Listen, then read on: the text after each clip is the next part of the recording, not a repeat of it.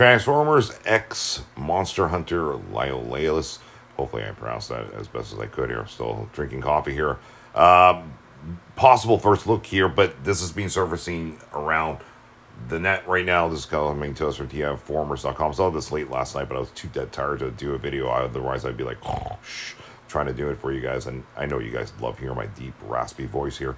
But anyway, I think it's legit, to be honest with you, because just the way it's structured, the Takara Tommy usually kind of does those images there where it has the Transformer in its vehicle or beast mode on the top left, and then bottom right in its robot form. So I would say 99% this is legit.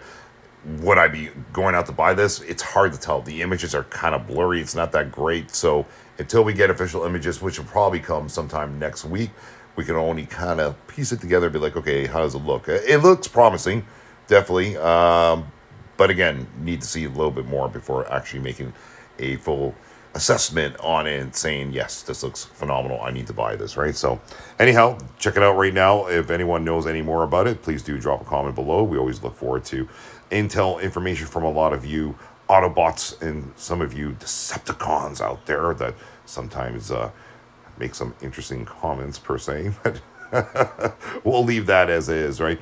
Yeah, check it out right now at tfformers.com. Link in the description of the video, and we'll see you in the next one, guys. Take care.